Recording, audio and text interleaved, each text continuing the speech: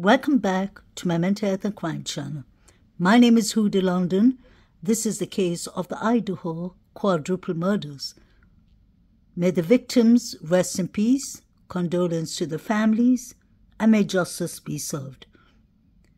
Today, I'd like to go back to the beginning of this case. I want to know how law and enforcement and the FBI got this information of the HYUNDAI ELANTRA that was seen near the gas station. Of Idaho in her name and in her memory.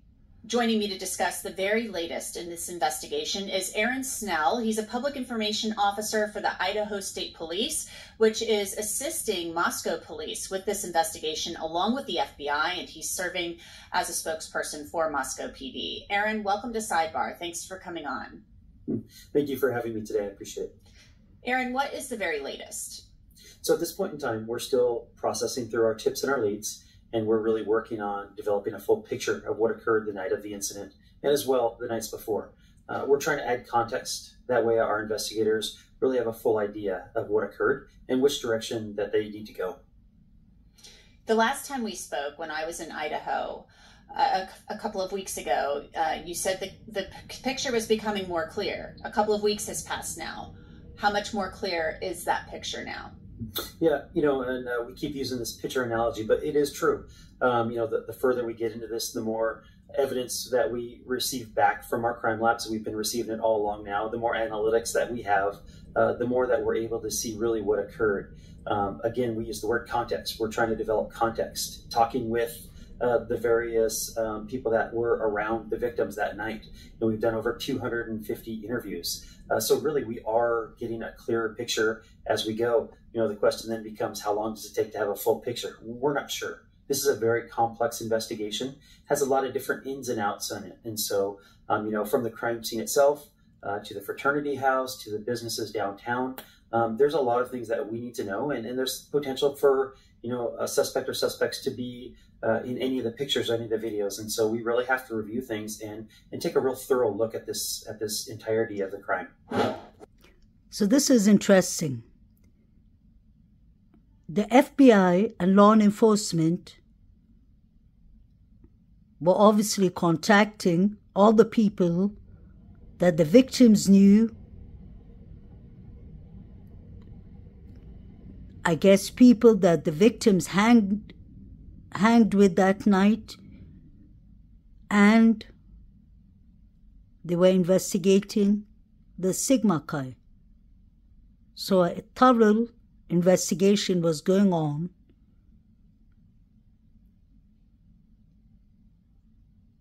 with different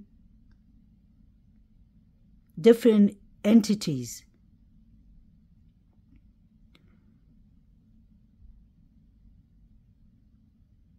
I'm sure they were investigating the Sigma Chi boys, the fraternity, because Kaylee and Maddie were clearly in the corner club, and the grub truck, Twitch video. So I'm sure there's a lot that the law enforcement can go through with Kaylee and Maddie's timelines. But I'm sure they were investigating the Sigma Chi fraternity because Eaton, I've actually heard that many times. I pronounced the name wrong, and I really do apologize because some names are a bit difficult for me to pronounce, and I don't think I should be getting too much heat about that because I really truly care about the 4 victims. Pronunciations is the last that we should bother about when this is such a serious case. 4 young lives have been taken. So if I misspell a name, I shouldn't be getting heat for that, honestly. Because I've seen it happens quite often in the comment channel. Let's come back to the timelines of the couple.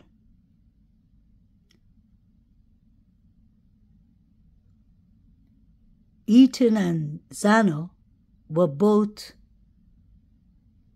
in the Sigma Chi fraternity party between 8 to 9. But what happened between 9 to 1:45 is the question. Were they at home? Did something happen in the Sigma Chi? Like we've heard rumors, speculations. And not all of it is rumors, because it was said by people who were present in the Sigma Chi that something kicked off. And for the police to be saying they were investigating them, we've heard that a couple of times. Why were they under the radar? What was the relationship between the couple and the Sigma Chi boys is crucial. I've heard many people saying that Kaylee was a target. I've heard many people saying that Maddie was the target. I personally believe it was the couple that was the target. The reason I say that is because their timeline is the only timeline that the police asked from the very beginning for the public to help them with their timeline. So where was the couple between 9 to 1:45? What was the relationship between the 4 victims and the 2 surviving roommates? The reason that I ask that is because things could have been going on behind the scenes without us knowing. The way I observe things is that I've been very interested in finding out why Xana asked her father, Jeffrey, to help her to change her door lock, her room lock, or to fix it. What was the reason? Was she concerned for her safety? Was things being taken from her room? I'm just speculating. Another thing that we shouldn't forget is when we look at the layers of the house, on the second floor, Xana had a room and so did Dylan. That means they shared the toilet too. Plus the living room was on the second floor. Was there disagreements going on between the surviving roommates and the roommates themselves? Is that why Xana did not feel safe enough and asked her dad to change her locks? Xana's father told us that he called his daughter the same night the quadruple murders happened. Xana said she was going to stay at home and order some food. I remember him saying she's going to order pizza and she's going to stay at home. Why would Xana need to order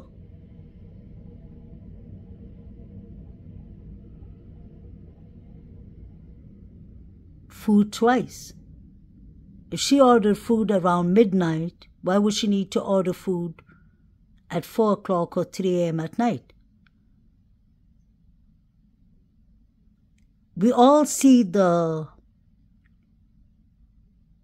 delivery package, the brown package with Xana's name written on it. How do we know that that wasn't an old delivery? You know how college students are. They do order a lot of delivery food. We did not see any delivery car coming before allegedly BK's car. So was the delivery from the day before? We were told that Xana was on TikTok last. Just because she had a TikTok on, it doesn't necessarily mean that she was active on TikTok. These students could have been long gone between 2 to 3 a.m. So was somebody ordering food on Xana's card just to get their alibi? That is possible. We've seen that in many crime movies. We've seen that in many crime stories, true crime stories. People try always to make an alibi so that they won't be caught. So is that a possibility?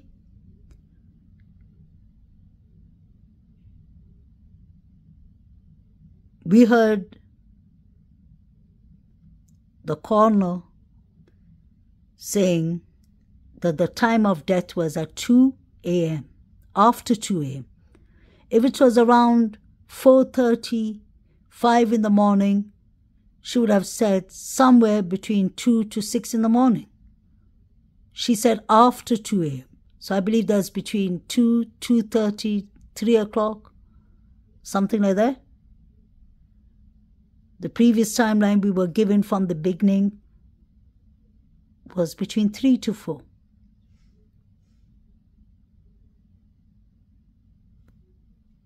The video, and he was talking about how they are confident, you all are confident, that somebody in that Hyundai Elantra, the white Hyundai Elantra, between the years of 2011 and 2013 has information that is critical to this case. That to me sounds like, saying you're confident, you're pretty certain. And it sounds like that vehicle we've heard it was in the immediate area, and we've also heard through another spokesperson that it was there. How close was this Hyundai Elantra to the house? So we haven't exactly specified, but we do believe that it was in the immediate area of the residence around the time frame that we believe, was the night of. And so we think that the occupant or occupants of that vehicle potentially saw, heard, or knows something about this case. And so that's why we put the information out. The information came through tips and leads. And so as we processed it, we think that the occupant has some information to provide to us, which is why we put it out. We clearly heard that the information of the Hyundai Elantra came from tips and leads. Tips and leads. So who gave them the tips and leads? It has to be the public. So who was around the area that saw a white Hyundai with occupants in it? I remember at the start, the police were searching for a 2011 to 2013 white Hyundai Elantra that was seen around the areas with occupant or occupants in it, person or persons in it. So who are the people who gave the leads? Could it be someone who was involved in this crime allegedly and wanted to point out the direction and frame someone else for it? Just a question. We think that the occupant or occupants of that vehicle potentially saw, heard, or knows something about this case. And so that's why we put the information out. The information came through tips and leads. And so as we processed it, we think that the occupant has some information to provide to us, which is why we put it out. I've likened the search for this Hyundai Elantra to a search for the needle in the haystack. We know you've eliminated one of those vehicles as being the Elantra found in Eugene, Oregon, that had been involved in a vehicle crash that belonged to a woman, and it was registered out of Colorado. So you've already eliminated that one. That leaves 21,999 or so to go. So what's the progress on that? What's the update on working through that list of vehicles? Because that's a huge number of vehicles, and is that a nationwide list, or what can you tell us about that? So I'll be a tiny bit more generic about it, but it is a list of vehicles that potentially could be in this area. It's received through all sorts of different sources and databases. And so as we look at that list, obviously, the ones that could be close to the area might be important. And then as the ripples and as it gets a little further out, maybe those vehicles potentially would be less likely to be involved in an incident of this nature. And so, we're able to, as we go through this list, we're looking for, again, different patterns and different trends. And so as we're putting it all together, we're hoping that something will come to light and that we'll be able to use that to move forward. We noticed, too, in one of the recent updates that about 14 FBI agents have been added to this case. Can you tell us why that number increased from last week from 46 to 60? So really what we tried to do when we put out those numbers is give people a snapshot in time of what's occurring in this investigation. That's why we update the number of tips and the number of leads and the number of digital images and those types of things that we receive. We would like the public to understand the volume of information that we're processing and the number of people who are currently working on this case. So really, that's a snapshot in time. So as various projects come and go, those numbers will increase and decrease. And so, saying that we have additional FBI personnel assigned to this case is a little bit of a misnomer. As well, we have, I think, 25 ISP, Idaho State Police, detectives assigned to that. But those are the ones that are here and working on the case. That doesn't include the other ISP detectives and troopers throughout the entire state who are assisting in interviews and those kinds of things. So really what we're trying to do is we're just trying to show a picture to our community, letting them know the volume and just the sheer magnitude of this case. You have more than 10,000 tips. I think the number's hovering around 15,000 now. That is a huge number. I don't know if people truly understand how much information that is and how much that is to go through. So how many of these have you been able to rule out as maybe not being fruitful, or where are you in that process? So I don't have the exact number of tips and leads that we have actually processed through. But what I do know is that a lot of the resources that we're adding to our group, the FBI in particular, the leads and tips go through them. And so there's a process to analyze each and every one of those leads and look at and review those leads and then assign them a priority. And so leads that potentially are that based on other information that we have in the case, those are assigned a higher priority and we start working on those. But we are dedicated and motivated to process each and every one of those and actually analyze them and review them and make sure that they don't contain something that we really need for this investigation. We truly do believe that there is somebody somewhere out there, or maybe information that has already been provided, that is going to be the key to unlocking this entire crime, this entire investigation. I find this to be really crucial in the case. Because if the FBI and law enforcement were dealing with over 15,000 tips, I personally wouldn't think that they would be going to all the tips. And there were more and more tips coming in. So how would they know if they did not miss an important clue? Because they said that they decide which tips to highlight and to take as a priority, I'm sure, which makes more sense to them, and that they have more further information about the tips that they got. But what about if somebody is trying to, I'll say it straight out, what if somebody is trying to frame someone or point the officers in the wrong direction? Because clearly we heard at the start that the Sigma Chi was being investigated. So what if, just say, 300 tips was coming from the Sigma Chi and another 800 from the other fraternities, blaming it on different people because allegedly, just say allegedly, they could have been behind it. What happens then?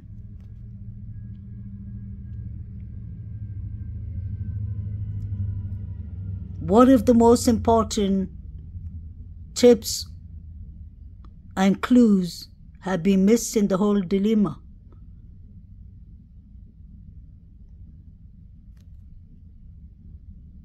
They were searching for a 2011 to 2013 Hyundai Elantra. What made it change to a 2015 Hyundai Elantra?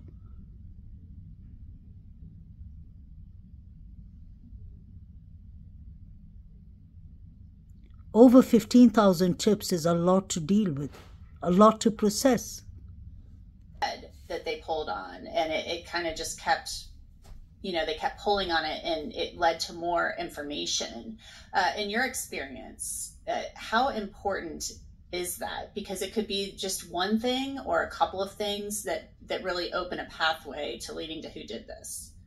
That's 100% correct. I truly believe that there's going to be a piece, or maybe even potentially pieces of information out there that are going to connect together, almost like a puzzle. And when they do, it is truly going to open up the doorway, and we're going to have a clear direction in which to go. And I think at that time, it's going to unravel quickly, and we're going to be able to make determinations.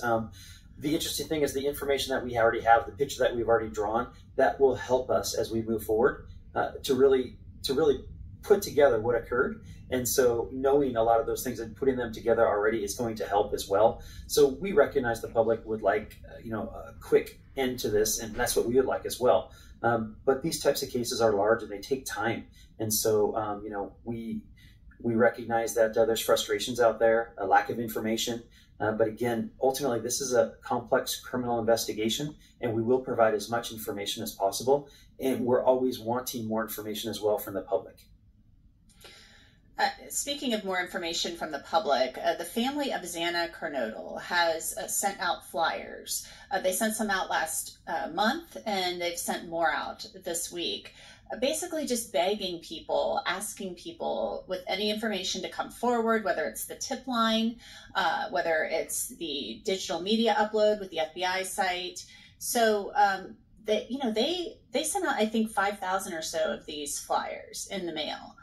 So talk to me about how important that could be, because this happened. A lot of people left campus and left town, and you're saying you think there's somebody out there that knows something. Yeah, we think it's very important, and we appreciate that support from the family. We want additional leads as well. Anybody that had looked at some of their past social media posts or past pictures and think something's out of the ordinary, something's odd, we want that information. I think we've been consistent in saying that, the activity that might have been done within those pictures or those videos that people may or may not want to submit to the police, that's not what we're interested in. We're interested in the context of the crime. That way we can piece together aspects of this case. If the FBI is interested in any social media pictures, I wonder if they were aware that Dylan Mortensen and her boyfriend, Quinn Kelly, deleted a lot of the pictures on VSCO. They uploaded pictures with mask on. Her boyfriend had on a black ski mask. Dylan had on a pink whitish ski mask. So what happened to those pictures? Was social media properly investigated? Where was Dylan that night, actually? What was her timeline about? Because we know that BF was in the Sigma Chi fraternity, but where was Dylan at? So was all the social media of the surviving roommates and the 4 victims, even the previous roommate that moved out, were they all investigated? Because they were clearly dealing with over 15,000 tips. They were highlighting some. So how do they know that they weren't getting false tips? Because this was a huge crime scene. We saw the fraternity boys, and we saw 4 figures running. I keep on mentioning that because that's important. That should have been investigated. We saw 4 people standing in the Banfield minor alcohol shop. That's true. All the strange behaviors going on in the grub truck video. And we don't even know what happened in the Corner Club. Were all those places investigated? Because clearly people were ruled out too soon. They got to the white Hyundai Elantra through tips and leads. Who were giving the tips and leads? Was it the Sigma Chi that were being investigated allegedly? Was it other people, neighbors, other people who could have known important information? This doesn't make sense at all, because now we are 10 months down the line, and it doesn't look like there are much evidence pointing to Bryan Kohberger, except the leather sheet. I've said it before, we don't know if Bryan Kohberger is innocent or guilty. All I'm arguing and all I'm discussing about and observing is that it doesn't make sense.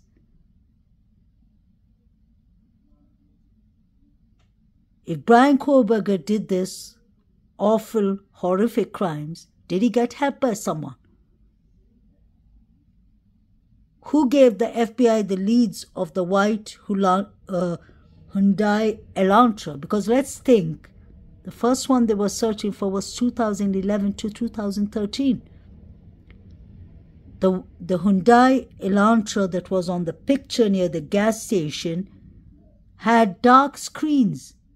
It had tinted windows. It looked like someone was sitting behind. And you keep on hearing the police, Idaho police, mentioning occupants. So was 2-3 people seen in a white car? And could Bryan Kohberger have come on later on around 4? I don't think that Bryan Kohberger did it. I'll tell you, this is the first time I'm saying my opinion why I don't believe. He could have possibly done it, but why I believe the chances are very slim that he did it. And I'll say it with facts. If the coroner self said that the deaths were pronounced at 2 a.m., after 2 a.m., Bryan Kohberger, his car was seen there, allegedly, or was seen there at 4:05. Who called Bryan Kohberger? Was it one of the surviving roommates? Was it someone that was told to call him? Was he called so that he could be framed? Something doesn't add up here. And if the prosecution was so confident about the information, the tips and the leads that they had, they would have said that from the start. If they were so confident, they would have handed it over to Ann Taylor. Why aren't they doing that? So I think they came to this profile that is Bryan Kohberger due to the white Hyundai Elantra. The timeline was between 3 to 4. It happened after 2 a.m. We heard Ethan, his mother, say 2 a.m. is the toughest time, the worst time for them every night. Why 2 a.m.? And I think I know why he did that. There have been some things said about Moscow being too small of a PD to handle something like this. Obviously, Idaho State Police and the FBI are assisting with this investigation. He talked about the experience of his command staff. I saw some reporting the other day about the lead detective from Moscow only having 2 years of experience, but it sounds like he actually has more experience than that, at least, 2 years with Moscow PD possibly, but more experience in law enforcement, possibly military police training and things like that. Can you address that? Why did Chief Fry feel the need to come out and do that? Yeah, I do think it's important. There have been statements made in the public and in media, and the chief really wanted to stress that indeed this was his investigation. This is his agency. These crimes happened in his jurisdiction. And so he is the chief and he is the one leading these investigations. His command staff has ample experience, 94 years of experience combined. That's a lot of experience for any agency. And so, they have the right to pick whom they want to be in the positions that they are on the investigative teams, and they have. The information out there is not always correct. And I don't even think it's accurate when it comes in terms of saying that this agency is too small. It doesn't matter the size of the agency. You have a police chief who understands what he's doing. He understands how to get an investigation done, and he's able and willing to call in additional resources. I think that's ultimately important. So at this point in time, you have some of the best and the brightest, both from Moscow Police Department, but the ISP and the FBI, all working on this case. And so when you have that much skill and technological wonderment and abilities, and you just have all that investigative skill, that's important. And the chief is the one that had that and brought that all here. And so when he says we're dedicated and motivated to get this case solved, you have to believe him, because it's true. He's willing to bring in those resources that can help and assist his agency. I do agree, but I kind of disagree. I'll tell you why. Idaho, Moscow is a small town. They haven't experienced a quadruple murder to this sense before. The other bigger cities and towns that do experience mass murders, quadruple murders and such things more oftenly, they have more expertise, and the more experience you get in your field, the better. The FBI joined this case on the 17th of November, 5 days later. Why didn't the chief call the FBI from the first second? Because this was an investigation that went beyond norms. They should have got experience. I'm sure Chief Fry is experienced, but I'm sure there are officers and chiefs that are more experienced than him. Experience in the sense with such a horrific crimes happening. Second thing I believe personally is it's easier if they got another agency involved. For example,